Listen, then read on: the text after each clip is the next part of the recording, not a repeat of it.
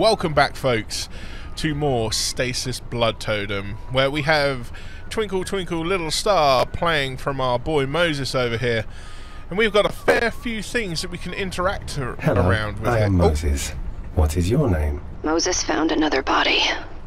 Getting a really bad feeling here. Just a little further. Okay, just a little further, eh? Alright, well, we're going to examine this PDA first and see what's going on. Okay, Donald Big Haskin, Captain. You will make all the indulgences to our representative, Baron, as if he were Cayne himself. Classified message. To the crew of Deep Sea 15. As of this 0800 hours, the mule has initiated quarantine. Supplies and water will be rationed, so listen up, fuzznuts. If this is your first quarantine experience, crockery only gets washed once per day after evening chow. One flush only. Get used to the shitter smell or pucker up. You get one fresh water shower a day. I'll be keeping an eye on the meters. One meal pack per employee, company or commissioned per shift. These restrictions do not apply to corporates. We'll be adjusting rationing to accommodate their schedule and proclivities. I'll be hassling the mule for updates on how long this will last. Hopefully it's only a drill like last time. It's been 3 weeks since the lockdown quarantine bullshit started. Somebody really humped the bunk. I miss you, Evet. I hope you are safe down there. 25 days in and still no updates. Not a word from Evet. I'm going to subsidise this man's voice to something a bit more piratey.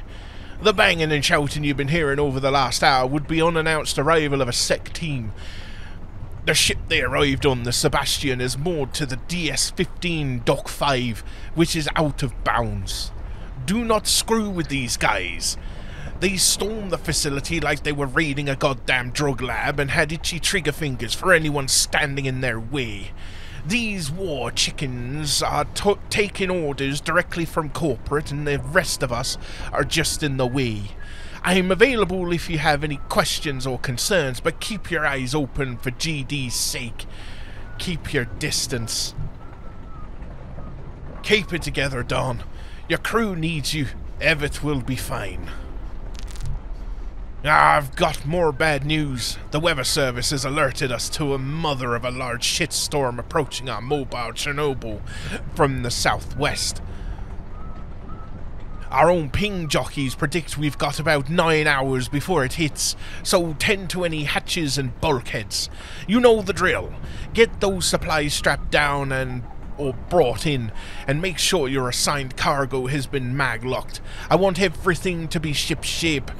Let's not take any chances here. This storm looks like an angry one, and the grunt work will help us keep our minds off things. 49 log entries were erased remotely, and we've got, blimey. Attention, with the storm rocking in 2 hours, we were given the marching order. Pack up your shit and get to Dock 5 in 30 minutes, no exceptions, move it! Cayne's reign, someone at HQ didn't want us Oh wait, hang on. Cayne's reign, someone at HQ didn't want us talking and flipped a kill switch. All outgoing net functionality is dead with a single exception, Cayne Luna. It's the only place our hardware is talking to right now. By the looks of it, it's a hell of a conversation. Mule comms are still good, but our broadcast blackout means they're also cut off from the rest of the world, and I'm starting to think that's the point. The mule hardline died. No more chatter from Cayne Lunar screams for maintenance. Part of me regrets not boarding the Sebastian when it left, but I couldn't abandon my crew or Evet. It's nice to have her close, even like this. I keep wondering if I could have saved her if I'd fought me way down earlier. Rationally, I know they would have shot me. Shot both of us. But maybe it would have been better to die together instead of just finding her too late. I'll meet me maker soon. Waiting is agony. I'm just too tired of it. But I think it would be nice to watch the fireworks with her. To sit together one last time before everything comes crashing down, listening to our hearts beat in tune as we join the Nexus. A butchered reading from a captain's point of view. Bless his heart. Hang on, that was... yeah, Donald Big D Haskin. The fricking bear singing that tune is creepy as shit. So first things first, we'll check this computer terminal over here. Every accessible surface has been covered in switches and dials to regulate this massive rig. There is a blinking light on this terminal. What can we interact with here then? This.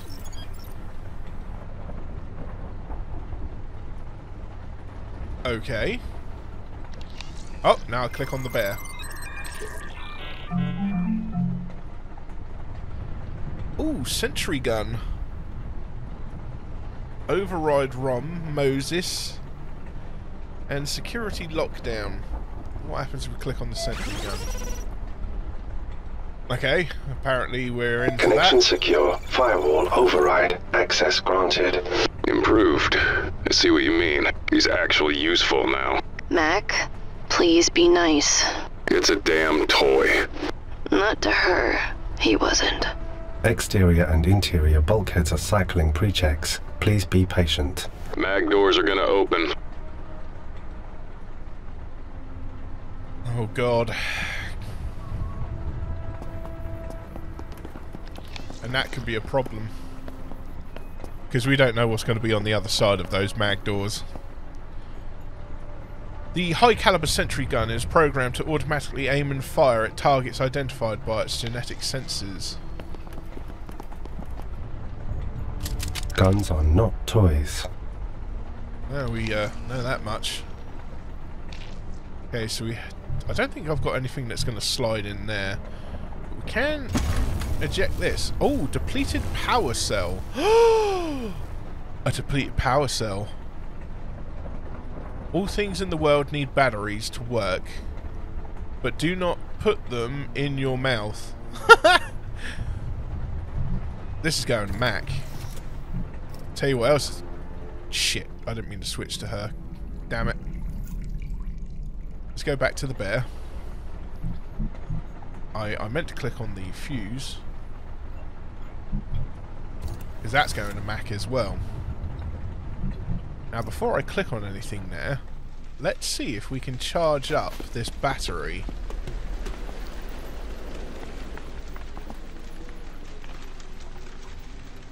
Pop our fuse back in. Way.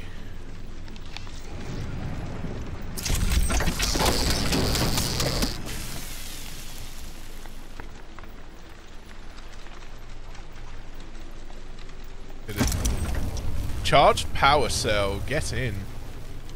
Looks like our fuse fried. So we've got a charged power cell now. Let's give that to the bear.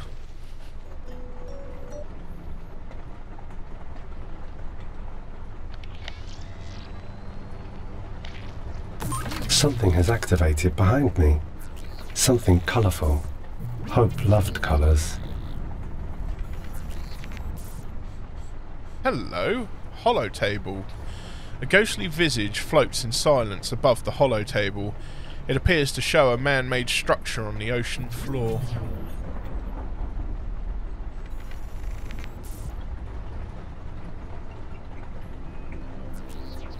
Huh. Can I remove that? No, I cannot.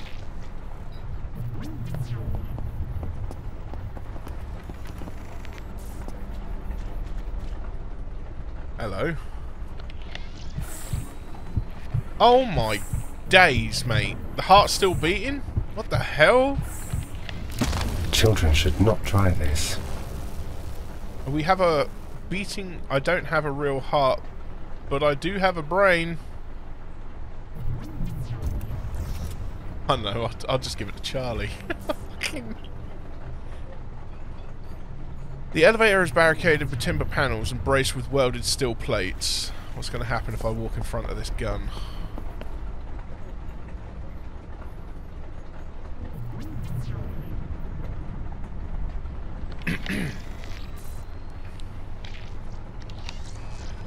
Huh.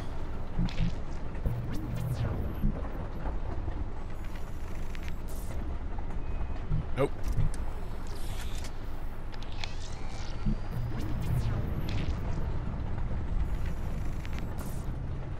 Okay, apparently we've got no way to open this up for a minute.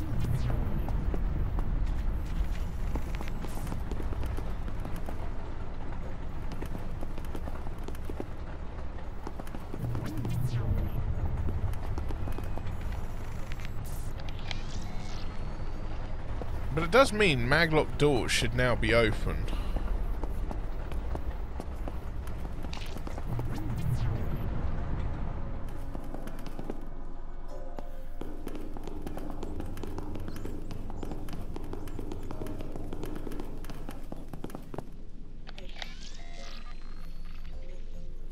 Oh, we can't actually go back with you. Alright, for now then, we'll leave you up here.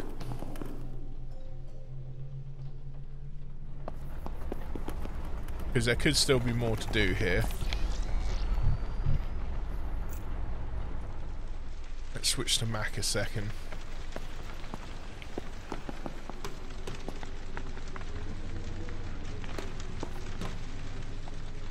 Oh wait, I don't think it's Mac that I'm going to need. It's going to be Charlie.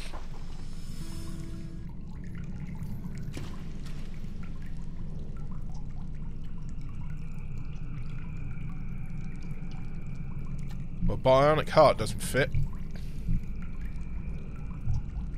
Actually, pry whatever's there out? No?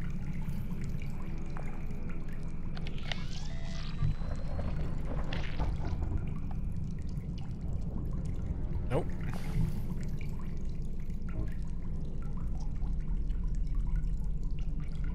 Nope. Okay. Right, well, none of that is working. Oh, actually, how does it combine the magnet and the heart? Nothing.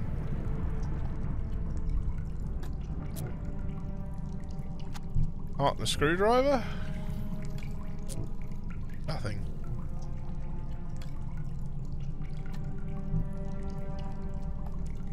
Nope, wait. Actually, yes. Nothing. Well, it was worth a shot. The biopower heart source is still functional. It's too bad this one is mostly meat and veins. My husband has apparently made it less pretzel-like. I think it was prettier when it was twisted up. Mac threw my previous screwdriver at a dolphin. I'm beginning to think he has anger issues. This rare earth magnet is strong as all heck. I think there was a maglock door that Charlie could potentially access now.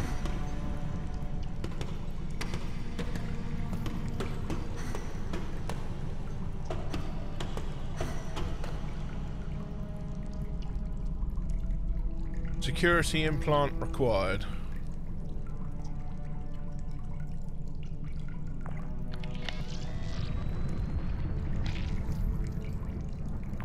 Ah, damn it.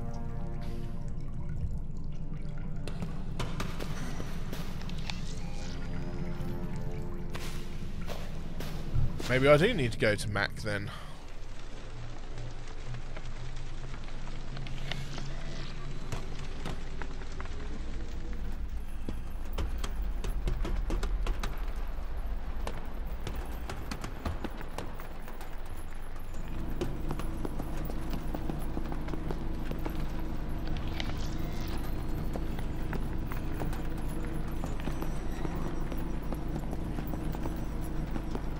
Okay. Oh, I can't do anything with that now.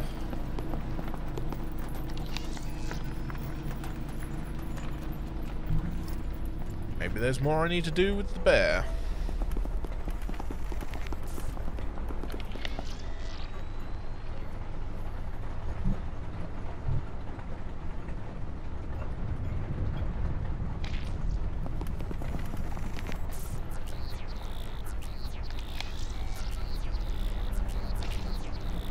Okay, that's not working.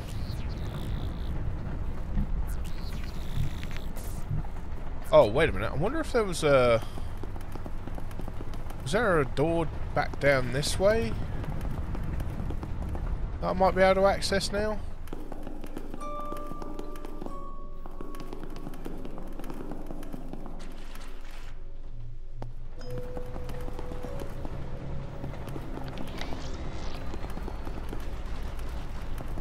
Wait, what's this? Oh, that's PDA.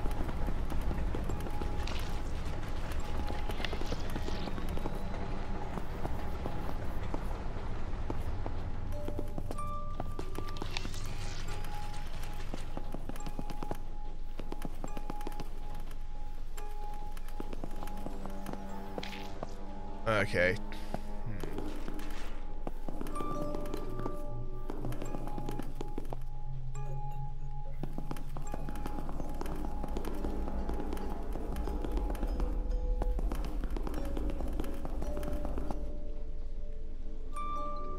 I could have sworn I had disabled all the mag locks, though. Is there anything else here that I can interact with, or should interact with?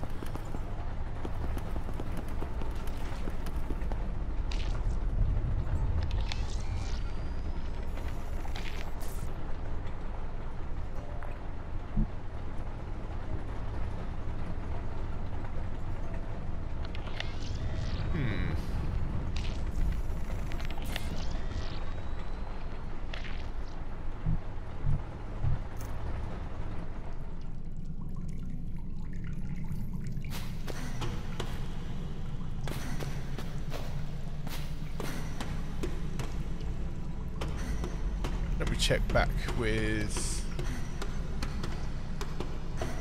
this little lady.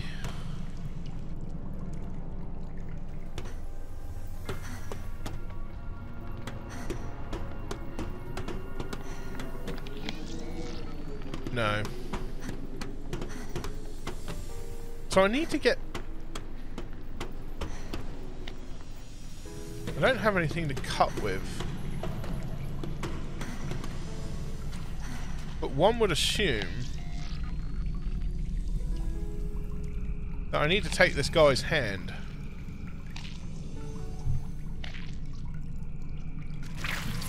Ah. That was creepy. Disabled security implant. I'm sure that's not blood. Yes, yes, it's only ketchup. I don't understand why his head frickin' turned.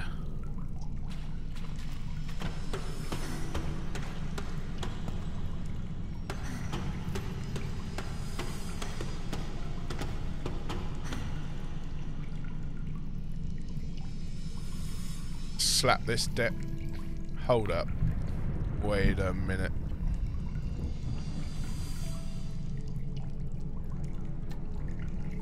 Now we combine that and that. Damn it.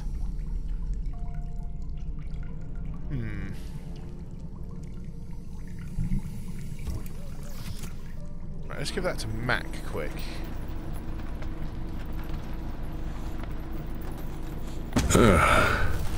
What is it? Separated the power source from this heart. Was completely embedded into the meat. Wash your hands, Mac. So, Mac has removed that now, which means we should be able to combine it with the handpiece? That actually worked. What did you do, Charlie? Just mimicked the sound of a human heart to get this security implant to work. Nothing big. So smart, Charlie. I see why you keep him around. Gotta love those, hang on, what we've got? So, nice! The implant can now be used to gain access to restricted areas on this platform. However, it appears that the remaining power is limited to a single use.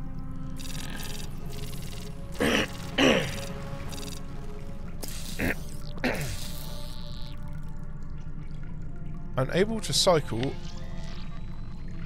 Elevator doors.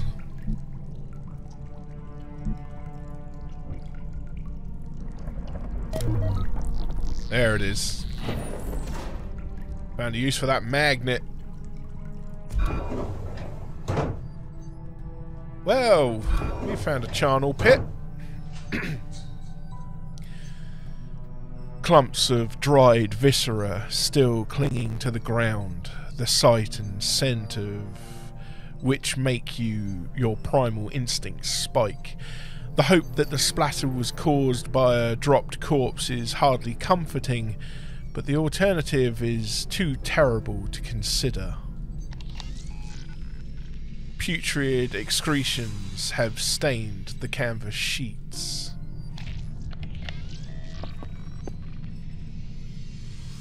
In comparison to the surroundings, the diving bell operator's terminal appears to be rather antiquated.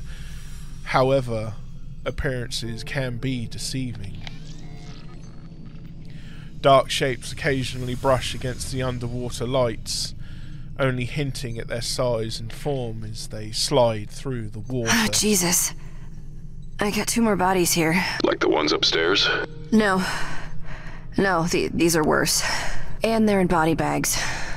I'm getting really close to calling this, Charlie. Don't get close. Call it. Leave and survive. Find another way to clear your debt. It is not worth all of this.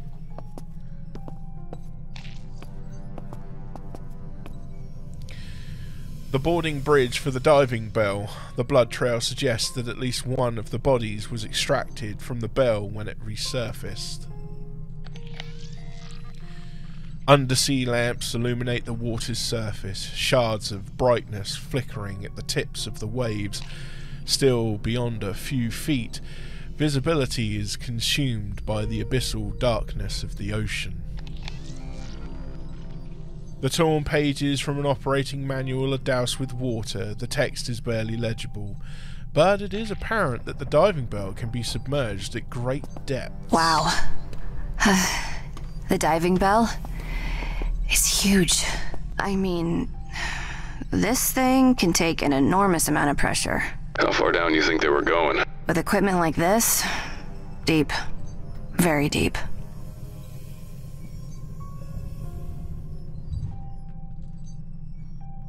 Okay, not really much here to go on.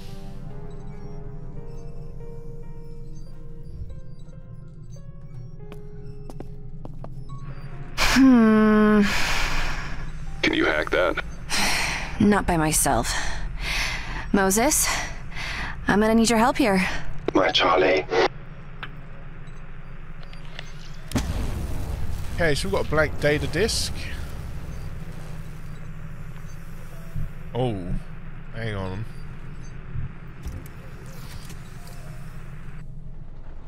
A blank data disk.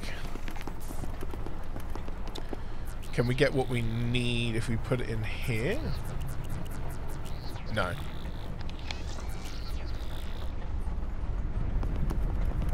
I don't think I can access this terminal anymore. Oh no, apparently I can.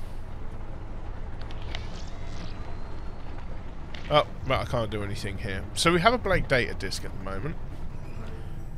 There is still more to explore.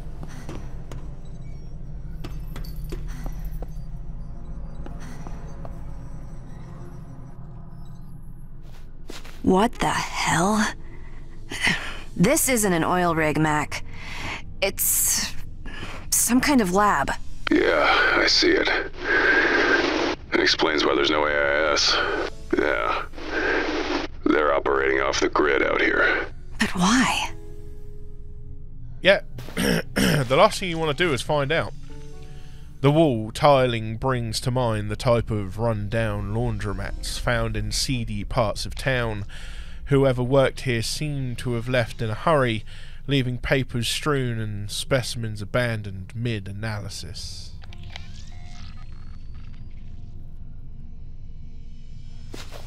Mac, look at this. It looks ancient. Like a fossil. And not human either. I like this place less and less.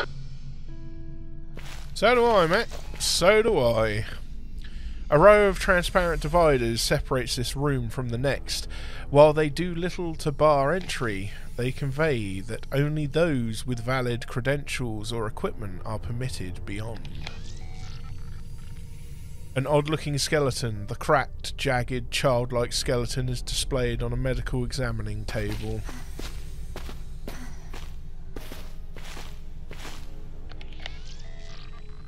Both the walls and floor are covered in thick padding, presumably to offer protection to any valuable or fragile items of interest brought in for study.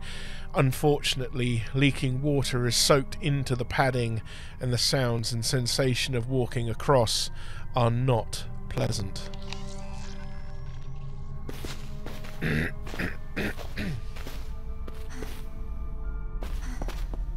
Oh, hello.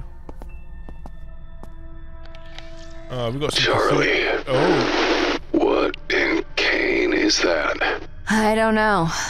Whatever it is, it's ancient. And doesn't have anything to do with Cayne. Are we entering Cthulhu territory?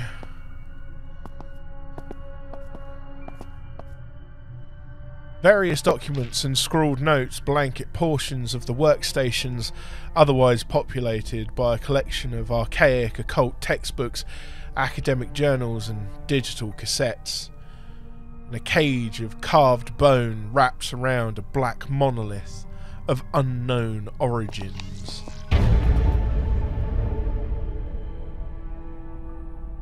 Don't know what that was. Musical sting or something happening off in the distance. A large coin-shaped disc dominates this side of the room. The quality with which the stone has been sculpted suggests it was made with modern-day equipment, though the numerous symbols emblazoned on the surface do not resemble any glyphs you recognise. A long curtain of plastic sheeting surrounds the interior, operating rooms or quarantine facilities. Neither association is a pleasant implication. The room is cold and unmoving, but the machinery is warm and ready to receive input from the personnel who will never work in this slaughterhouse again. What the actual... Damn, I need a blank data disk. Well, what do you know?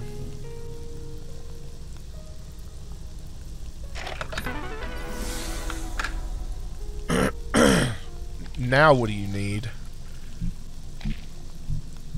Some kind of DNA sample?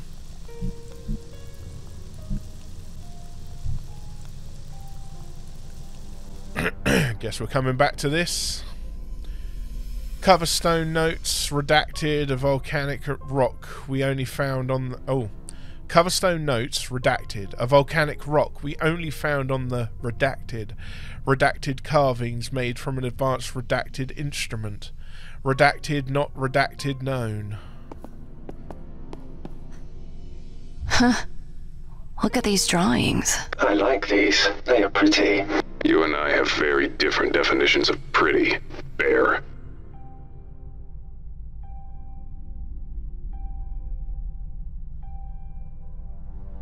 Can't quite... The bone is made of a volcanic something or other. Appear to be good? Cutting? Not entirely sure. No, this looks like it might be information we could possibly need. FFGHOX XXI. We've got X-ray slides.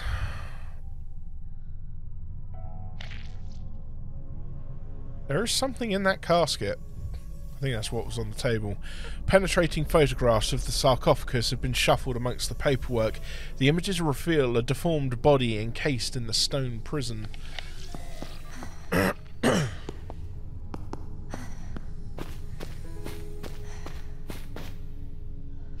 Let's interact with the odd skeleton.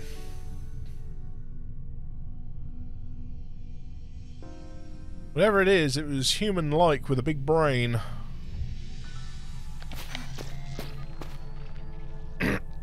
Let's check that PDA.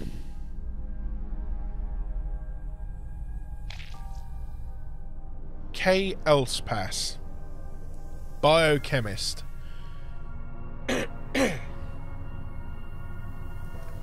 Looks like she's been experimenting on herself, damn.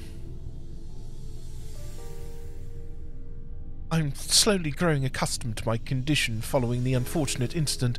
In many ways, the noose hanging over my head has sharpened my intuition and emboldened my drive. I am beginning to accept that it was a necessary catastrophe that allowed me to push beyond my previous capabilities. The downside is that I have no one to consult on scientific matters. The other research staff here dawdle in minor work while the rest are goons trained only in manual labour. My closest peer is the occult expert Baron. Still, we are forbidden from addressing him directly or making eye contact, which is a ludicrous authoritarian move. Still, even in isolation, I have ideas. I've been thinking about how I can turn this curse of mine into a boon. I'm curious to see how it would affect other biomatter. Watching the cook sit at the edge of the platform and fish gave me an idea of where I could find suitable test samples. I may not have access to that sexy mule research, but my position affords me some perks, including shared samples. I have been analysing a fascinating sample from Alpha's old Sheila project. Based on the generated model, its vestigial organs appeared to have no use. The eyes were hollow sacs of fluid, and the legs were of different sizes, but Sheila is not the Holy Grail. It is merely an evolutionary stepping stone. The Pteropedia Sashelensis, fucking long words, bitch. 139 is our salvation, but it remains beyond my grasp as a mere Cayne supplicant. Mr. Darren, while I understand that proper procedure must be followed, your ignorance threatens my research and well-being. Unfortunately, corporate is currently preoccupied with organizing the Omega construction, so I'm forced to debase myself by going through you to obtain my injections. Don't confuse these for some partial dietary supplements. Without them, the nanites in my blood would corrode my bones to the point of shattering, after which the same nanites would perpetually rebuild the shards into increasingly hideous forms. It is not a pleasant experience, nor one that correlates with a long life expectancy. If my calcium injections aren't on the next shipment, I will ensure that your contract is terminated, and your mother is thrown in the gutters. Label these as the highest priority. My life and your continued employment depend on it. Is this her body on the table, I wonder? I don't mean to gloat, but my work has yielded impressive results. The introduction of my nanites has revived cells within the bone marrow samples, and they continue to divide at a healthy rate. Moreover, the resultant growth continues to expand exponentially. It will soon be complex enough to allow for an initial biological analysis of the retrieved corpses. I managed to synthesize my very own PS-139 from the remains brought here for Baron. Watching the bioculture mature fills me with pride and relief. I will mark my milestone achievement, one of the few I've managed to since we first arrived chasing those signals. I also admit to some dark pleasure in knowing I was right to stay despite Dr. Al-Kabor's attempts to replace me with Dr. Yamada. Unfortunately, although predictably others are covetous of success due to the shifting scope, the experiment and all relevant documentation will be reallocated and escalated. Baron will be taking ownership and the sample will be moved down to his lab. I doubt I'll get credit beyond a footnote. Fortunately, owing to my meticulous work process, I have copies of my work that I'll be keeping. If Cayne isn't interested in giving credit where it's due, I'll find someone who is. I've made contact with an old friend on the mule. He is eager to share his findings with me. Listen here, you little bilge turd. I will personally report you to Baron if you improperly dispose of my specimens again. I won't have the base-born interfering with company business. I should have you thrown in the brig. I demand to know who else was involved. As if working with His Highness Baron and his proteoheliosis problem wasn't bad enough, nothing functions properly on this floating rust bucket. They are all interfering weasels here. If Cayne catches a whiff of my side projects, there may be a problem. I've told my connection that our clock is now ticking. Mr. Cameron, I need you to hurry to my lab. The evacuation will wrap up within a few hours. Mule operations have concluded and the bell has been recalled. As such, you will be required to carry specific equipment aboard the Sebastian. I am currently preoccupied with processing and collecting crucial documentation, but I have earmarked the relevant machines for your convenience. Consider this your apology to me for disposing of my core data samples.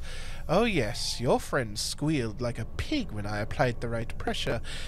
If admission of guilt is beyond your character, I imagine the promise of escaping several weeks of water and food rationing will be an appropriate motivator. PDA K Elspass 87112 cloned to the device 00813AB.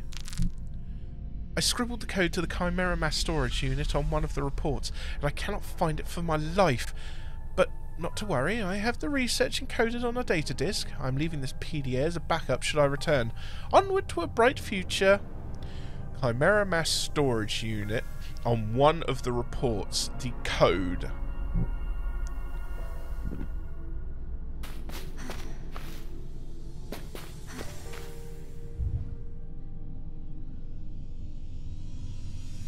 Is that 180?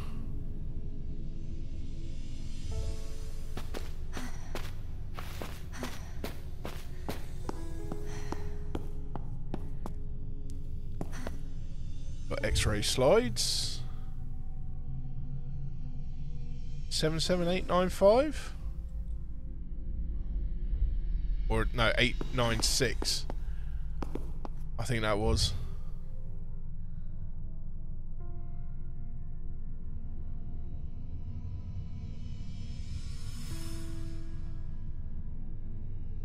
Okay, so I'm gonna need a pen.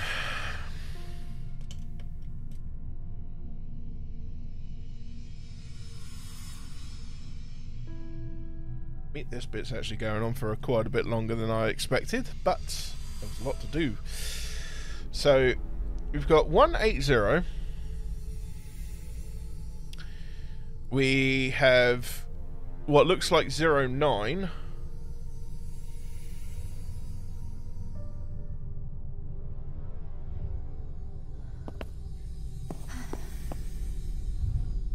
And 7789. 5 or 6.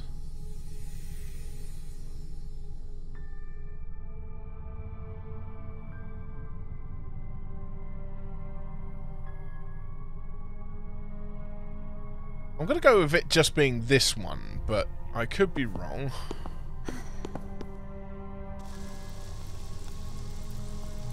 Let's just try 77895. Oh. So it's only 4.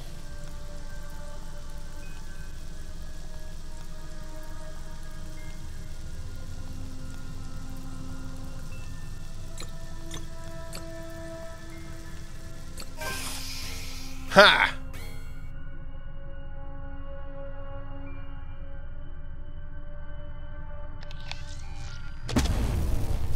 Chimera mass. Ew, I'm sure I saw the amorphous blob move. I suspect that they grew this from the bone marrow extract from the weird looking skeleton.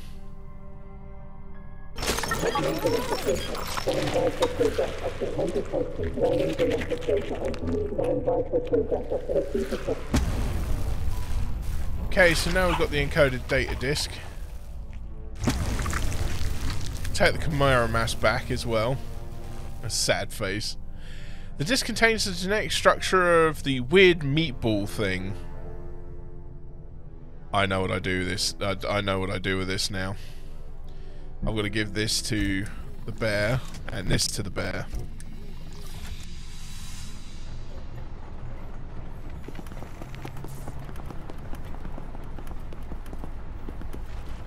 Next, I save it, and I'm gonna try something here. There is a possible chance I can get the bear destroyed. So if I input that, if I walk out in front of it, I've got the mass R. Oh.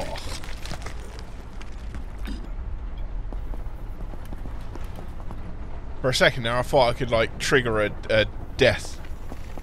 In the first, in the original, or in the first Stasis game, you could actually commit, you could unsubscribe from life in several brutal ways. What the hell was that? I opened the door. A door? What'd you use, dynamite? Guns are not toys, Mac. He has a gun now? What are you complaining about? He didn't shoot you. Not yet. I am a very smart bear now. Yes. Concerning. Right, anyway, well, we've opened a door. A door to where, I wonder? I guess we'll have to find out in the next episode.